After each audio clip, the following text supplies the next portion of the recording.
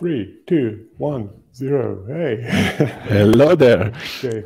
Oh, we're ahead of time.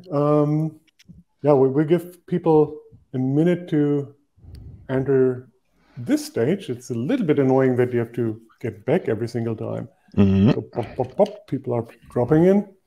And we did gain a little bit of time, but we just decided that we want to start nonetheless. So we're not running out of time at the end because it's really pretty tight schedule this slot. True. Yeah. Let me start by introducing the person we're seeing here. I mean, not myself, but the other person. Welcome, Leon. Welcome back on stage. You have done other talks before, but this is a lightning talk. This means you have 10 minutes sharp. We're not doing Q&A in this case. So people out there in the audience, if you do have questions, please drop your questions in the Q&A nonetheless. And if possible, we can still squeeze the questions in. If not, Leon will surely be happy to answer things after the fact. Anytime. Yeah. So, quick introduction. Leon has been a marketing automation specialist for a couple of years now at Leuchtfeuer Digital Marketing here in Hanover, Germany. Also very active contributor in the Mautic community, former team lead of the education team. And yeah, double opt-in. I think everybody in the audience will know what that is, and we're all curious to learn what is different in 2022. Leon, the stage is yours. Talk to you soon. Perfect. Then I will start presenting. Yeah, thanks for the nice introduction. There's not much I need to add to that, if I'm honest. So a bit about me. I'm Leon, 24 years of age, from Hanover. Been working with Mautic and Leuchtfeuer Digital Marketing since about 2018. Had various roles in the community. Eki already said that. If you have questions and I'm not able to answer them right away, drop me an email and I'll be happy to help. Today I've brought to you two methods to do double opt-in in 2022. And I will start with the first method. You might have already heard and seen, it's the double opt-in plugin. There is a pretty simple, straightforward double opt-in plugin. It's produced by a content optimizer. It's open to use in GitHub. And it's pretty simple, straightforward. All it does, it's adding a new form action, as well as a little bit of shortcode you need to add to your double opt-in mail, and you're pretty much good to go. Two small things, but highly efficient. There's a small disclaimer. There is no official Mautic Force support yet. This is a direct quote. The current version was tested with Mautic 3.3, support for Mautic Force on the way, but it works with Mautic 4.3.1. I've tested it myself, but there's no official support yet. Maybe they will continue to support it. It's unknown at the moment. Without further ado, let's get into the form action. As I said, there are two things that's been added by the plugin. It's a form action, as you can see here. We will go over every step in a minute, and a shortcode. This is basically what the first step is. You need to choose your double opt-in mail, which should be sent out. Pretty straightforward. You can choose tags that should be added or removed after a successful double opt-in directly from the form action. Super handy. You can also choose segments which the contact should be added or removed from directly in the form action, so you don't need to hassle around campaigns, filters, anything. Just put it in the form action. Most importantly, the URL of your double opt-in landing page. So, in fact, you need two things: your double opt-in mail and the double opt-in landing page URL. The rest is a nice to have. Those are the two things you need to have. As I already mentioned, also, you're adding a shortcode. It's a little shortcode that you add to your double opt-in mail instead of the link, because the shortcode will be replaced by the URL of the landing page, which you added in the form action. Pretty simple, pretty straightforward. And that's it. So by adding those two, you have a pretty simple way of doing double opt-in in a matter of seconds.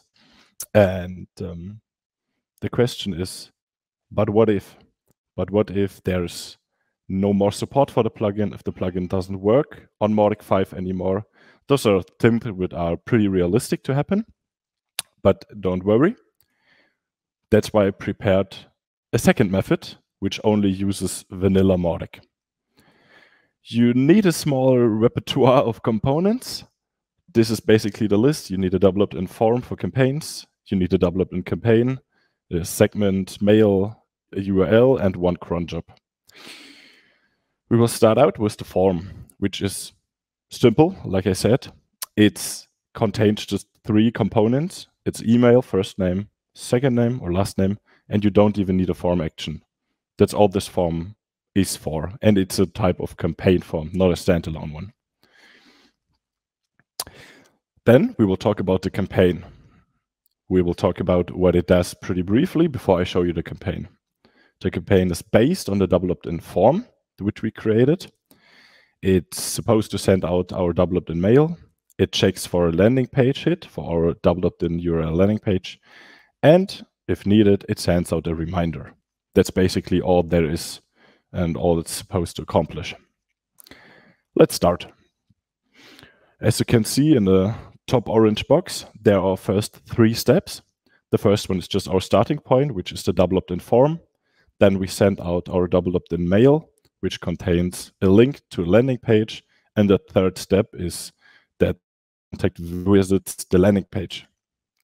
Now there are a couple of things we need to consider here. Problem 1, what happens if a contact hasn't given cookie consent yet? So we aren't able to directly track him. Are we even able to track his page hit? Yes, we are. If you go to the settings and tracking settings and enable identify visitor by tracking URL as shown here, you will reroute every link click from emails over the Mautic, and it will be appearing in the Mautic history as a page hit. So it doesn't actually matter if the contact actually gave cookie consent, because the link click itself will appear in the contact history as a page hit. And we can use it in a campaign to check whether he visited that site or at least clicked the link, which for us is basically the same as we want to track here. There's a small disclaimer I need to give. This may lead to double page hits in the history, because the one page hit is caused by the link click, which will be written as a page hit in the contact history.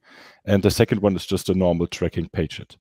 So there is a high possibility that if cookie consent was given, that there will be 2 of the same page hits in the contact history. And if the contact successfully visits the landing page, we add him to the double opt-in success segment. We give him a little timestamp. This is just a little extra we do. It's basically just a custom date and time field, and it has the operator now. So if a contact passes through this action, the exact time and date will be written into the field. So we always have the time which he exactly or she exactly gave double opt-in. It's not needed, but it's a nice feature that we have. And then we remove him from the campaign. But what if the contact doesn't directly visit the page? Then we wait 2 hours, send a reminder, and then again, we wait for the double opt-in page visit, and we give him 1 day, for 24 hours, to fulfill the page hit. If he doesn't, we just delete the contact, tabula rasa. Just we don't keep confirmed emails in our database. There's just no use for it. And just a small little thing I want to tell you about. There's been a timing issue. Since the dawn of time, there's always been a battle between use a standalone form to send your double opt-in mail immediately when the form has been filled out, versus use a campaign form and then add the contact to the campaign. But we need to wait for the first step in the campaign, that the email is sent out. So basically send out email directly, but we have no way of putting him into a campaign in the same step, or add him to a campaign, but delay the email. And it's always not fulfilling. It doesn't feel good. It's always, this has a bad side and that option also has a bad side. But don't worry. It's a solution. We do have a solution at the moment. Because if a contact fills out a campaign form, I gotta admit, I didn't know this for a longer time, but if a contact fills out a campaign form, he will be instantly added to the campaign starting off the form immediately. The second, as you can see in the screenshot, he filled out the double opt-in form, he was also added to the double opt-in campaign. And this is perfect for us because all we need to do now is trigger the campaign, let's say once per minute, and the email will be sent out max 60 seconds after the contact filled out the form, and we do not have a big delay. And as I said, we need one cron job, which I just talked about, and we add a cron job, which triggers our double opt-in campaign once a minute. We have a singular cron job in our cron tab. It's just Mautic campaigns trigger, and then we put the ID of that campaign behind it. There's an explanation in the documentation how to do that exactly. And then we set the timing to once per minute. This means if a contact fills out our double opt-in form, he will be added to the campaign. He will receive a double opt-in mail in max 60 seconds. And we had the problem before that when we use a standalone form and the link click, because the email was sent out immediately, but the contact wasn't added to a campaign immediately, that the link click happens before the contact was even in the campaign, that it was lost and we couldn't use it and it wasn't readable for the campaign. We also do not have that problem anymore. So we have a pretty solid solution. We have a good timing, like 60 seconds after, max 60 seconds after the form was filled out is pretty good, I'd say. And all we need is one cron job for that, and it works perfectly. And that was my lightning talk. Thank you for listening. If you have a quick question, I think you can drop it. We still have a minute or two time.